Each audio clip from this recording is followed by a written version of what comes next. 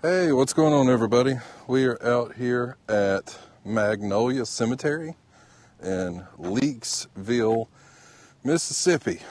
We're here to visit the grave of a legend of comedy, I guess you could say. He was, I heard Ron White say, there are people that build bridges in comedy, and then there's people that cross those bridges. And I feel like Bill may have built, he was a bridge builder. It's the way I see him. Some people may have a different thought, but to me, it's what we're going to go with. So if this is your first time here, welcome. I hope you enjoy the video. If you do, please consider liking, subscribing, sharing, doing all those things. And if this isn't your first time here, hey, welcome back. I hope you enjoyed the video. It is a very foggy, overcast, nasty looking day. So what we're going to do is we're going to talk about Mr. Hicks and his life. We're going to celebrate his life. We'll go find his grave at the end of the video. We'll pay our respects and do all that stuff. And this cemetery in itself is very unique. It is like what you see. It is about that wide. Like just 1, 2, 3, 4, like 5, 6 rows wide. And it is really long. I'm talking a couple football fields. I don't know, it's different. It's not the first one like this I've been to. It's like they just had enough room for this. That was it. So yeah, let's don't let me forget, like I said, I always have to prostitute myself. We've got the merch, we've got the member stuff, all that helps. It helps me get to places and do the things that you and I get to do. So I always have to throw that out.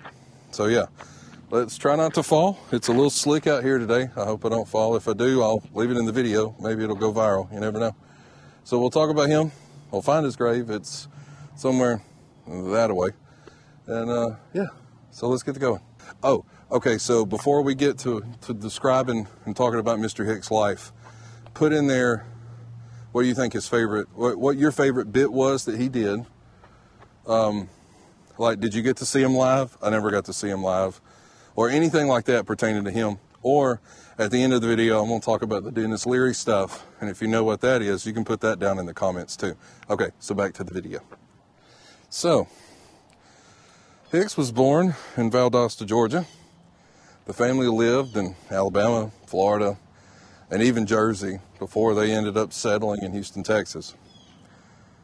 When Hicks was 7 years old, that's when they finally said enough's enough. He was drawn to comedy at an early age.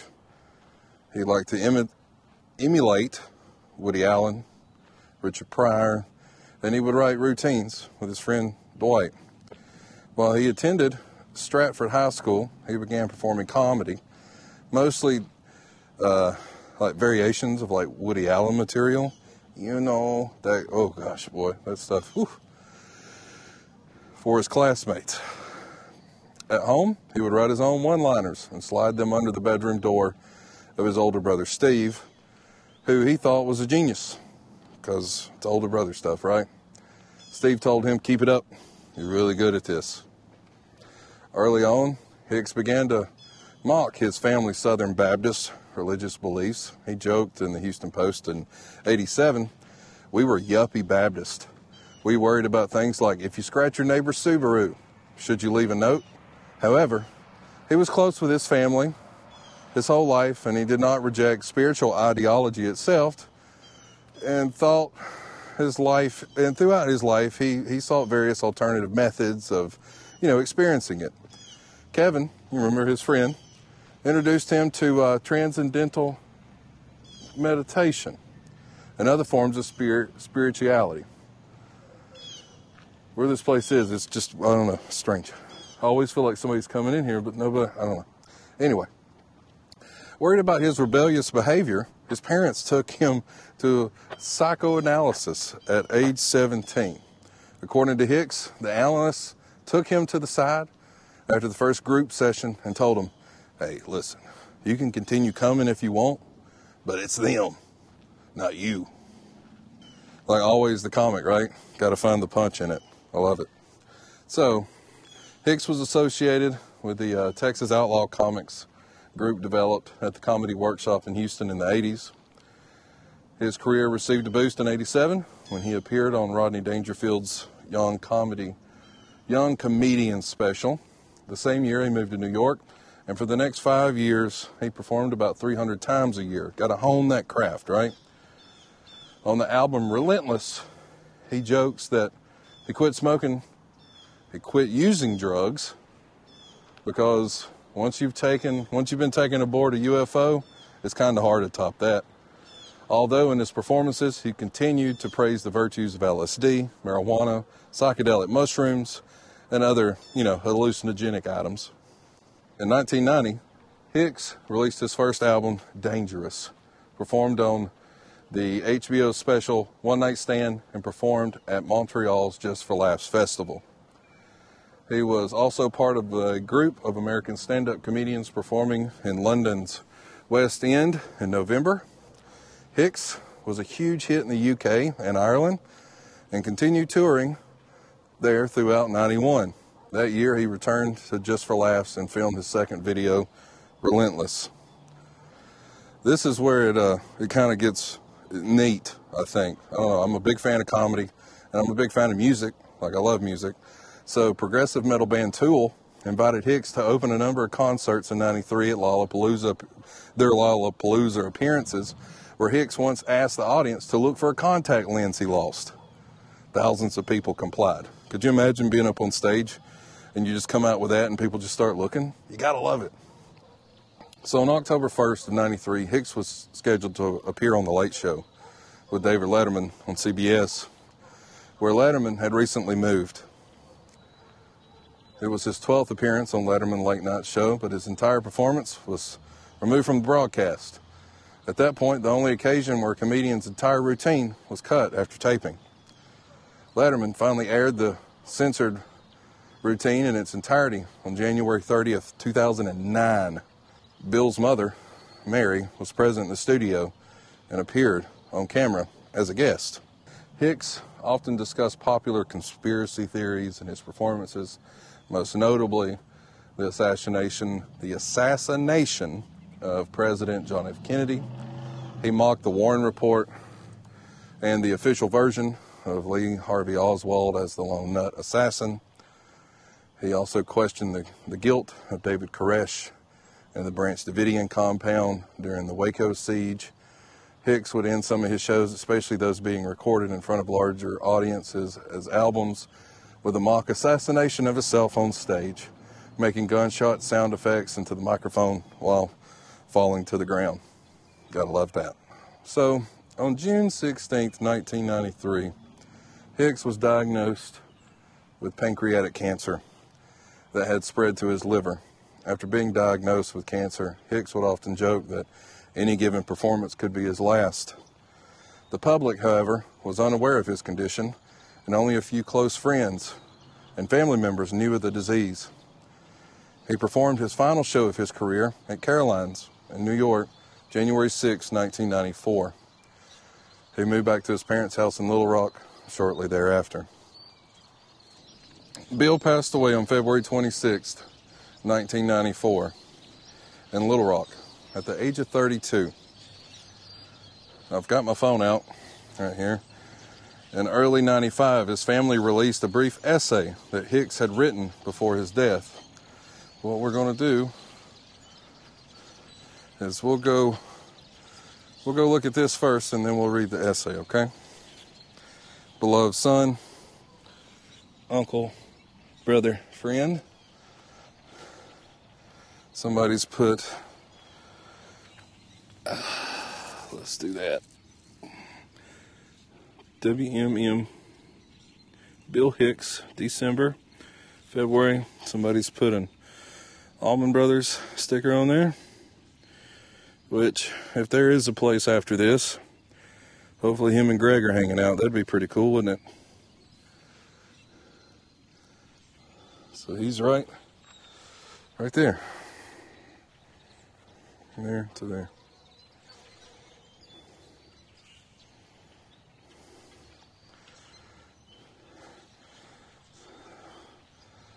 So this is what Bill had to write about himself. So what I'm going to do is I'm going to move that right there like that, and we'll put it back. And we're going to keep that right there. I was born William Melvin Hicks on December 16th, 1961 in Valdosta, Georgia. Ugh. Melvin Hicks from Georgia. Yee-haw. I already had gotten off to life on the wrong foot. I was always awake, I guess you could say. Some part of me clamoring for new insights and new ways to make the world a better place. All of this came out years down the line in my multitude of creative interests that are the tools I now bring to the party. Writing, acting, music, comedy, a deep life of love and literature and books. Thank God for all the artists who've helped me. I'd read these words and off I went, dreaming my own imaginative dreams, exercising them at will, eventually to form bands, comedy, more bands, movies, anything creative. This is the coin of the realm I use in my words, vision. On June 6th, 1993, I was diagnosed with having liver cancer that spread from the pancreas. One of life's weirdest and worst jokes imaginable. I've been making such progress recently in my attitude, my career, and realizing my dreams that it just stood me on my head for a while. Why me? I would cry out. And why now? Well, I know there may never be any answers to those particular questions, but maybe in telling a little about myself, we can find some other answers to others' questions. That might help our way down our particular paths toward realizing my dream of new hope and new happiness. Amen. I left in love and laughter and in truth. And wherever truth, love, and laughter abide, I'm there in spirit. Got a little heavy there, didn't it? Yeah. Sucks. Like, I often just imagine, like, what could he have been? You know, like, where would he be on the comedy scale nowadays? And the other thing I didn't even talk about, because a lot of people most people will watch to, we'll show the grave, and that's when they check out, right? You can kind of see, like, they watch the intro, they'll scrub over, there's the grave, all right, I'm out. So now that we're here and those people are gone, the other thing that I noticed or read when I was doing research on this was Dennis Leary, right? Him and Dennis were good friends. And then it was just like one day, I mean, I don't want to say he did it, but a lot of the material is the same.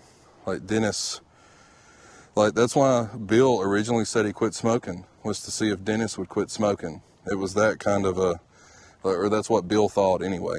Like whether Dennis did it or not, that's for him to know, right? That's his conscience. But if you go back and look at those old videos, man, it sucks. Like I really liked Dennis a lot growing up. And it's just a bummer that, like, I don't know, you put these guys on a pedestal, right? Or I do, because I love comedy. So you would think, like, gosh, man, they're just kind of in that same realm of each other. Like, they're kind of like the same person almost. They think alike. Like, you've met people that think a lot alike. Like you and them share the same kind of thoughts and ideas. But, man, some of that stuff, when they play it back, it's hard to deny that I don't think it was just thought. It just sucks. Because I really like Leary. And I like Hicks, too. So, there's that. That's just my opinion on the matter. I don't know if he did or not. But, like I said, if he did, that's for his conscience to have to carry. It just sucks when, like, these comedians turn out to be people. Which sucks, because they're crazy anyway. They're comics. There's something wrong with them to begin with to do what they do. Or most of them anyway. So yeah, thanks for watching. I really do appreciate it. I'm going to try to do some more comic graves this year. Comedy is very integral to my life. Let you in a little bit of secret time, right? Comedy, I love laughing. Laughter is like the soul's medicine, isn't it? Like, and there's nothing better than that. Like a good laugh, man, it can help ease a lot of pain, a lot of trouble, make you feel really good for at least a little bit. And it's kind of like what helped motivate me to get in to do what I do. I've always loved videoing and stuff like that. And so to me, when, like, the way comedy makes me feel, I hope I can do that through my videos. Even if they're not good, as long as you watch it, and while you're watching it, it makes you forget about that mortgage payment, or that car note, or that ex that just won't quit texting you, or, you know, whatever it may be, or your family's falling apart, or you've had a disagreement with your wife, or your kids suck. One of those, right? Like, if this little 10 to 20 minute video does that, then I feel like I've done my job. Like, that's really, like, I enjoy that we get to go visit these people, but to me, helping somebody else to forget how crappy life is, that makes it worthwhile. And as long as, truth be told, as long as I can break even where you and I can go do this and I'm not losing money, I'll do this till the day I die. Like, that's what makes it so worthwhile. Like, I don't want to say I don't want to get rich, because that sounds dumb. But it's like, I just want us to be able to go do these things together, where I can take you guys to places, because some of you guys don't live here. I mean, I'm in the bottom of Mississippi, and some people have never been to Mississippi. They don't even live in the U.S. and all that. So it's like, if I can bring, like, if we can come together and do this, and I can make you forget about what's going on in life for just a little bit, I've did what I feel like I needed to do. So thanks for watching. I really do appreciate it. Like, the comments, all the stuff, man, it helps. It really does. Life gets tough sometimes. And so it helps me get through. I really do appreciate it. I just want to say thanks. And we're getting close to summer now. We're in March. And I don't know, maybe we can go on a road trip or do something like that this year. We can go, I don't know, do something different. I don't know. So we'll have to see. Sorry I get a little long-winded sometimes, but I'm just trying to keep it real with you. Let you know where I'm at in the world. I don't really do that a lot. I'm a very quiet individual. I don't probably post as much as I should, or like use social media like I should to, like, make the channel grow, or, like, I don't know. I just, all that just seems, ugh, you know? Like, all I like to do, I like to film these videos and put them up for y'all to watch. So that's it. That's my little, there you go. I guess that's almost like a state of the channel address at the end of this video. Thanks to Mr. Hicks. He's the one that motivated me to do that. Yeah, great comic. So yeah, with all that being said, man, thanks again. I really do appreciate it. Times are weird. And it just seems like, I don't know, things just keep getting stranger by the day. So yeah, thanks for watching. And you know what? I don't really want to end you guys on a down note. Like, there ain't nothing wrong. Things are just weird, man. It's weird. And you know what? This is the weirdest, not the weirdest, but it is the strangest. Like, well, I needed the walk anyway. But you never know what you're going to find on the back roads. I'll see you guys next time.